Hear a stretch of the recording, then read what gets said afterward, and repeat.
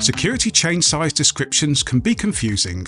This simple guide will show you all you need to know. Chains are manufactured from individual links. The wire of each link is formed into a loop, and the two ends are then welded together to form a closed loop. The links are made from steel wire, which can be up to 25mm in diameter. For example, a 19mm chain is manufactured from 19mm wire.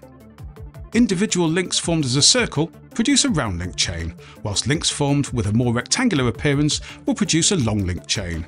Long link chains typically use less metal, which means they weigh less than the round link chains of the same overall length. Each chain link will have three separate dimensions: length, width, and thickness.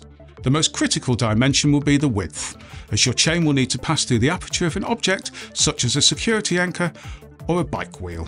The aperture will need to be large enough to accommodate the chain.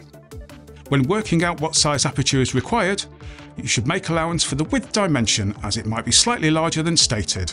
You should also make allowance for any protective sleeving on the chain.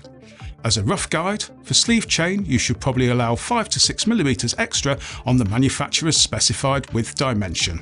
Remember, because of the way chain links are joined together, any aperture must be large enough to accommodate the chain width both horizontally and vertically.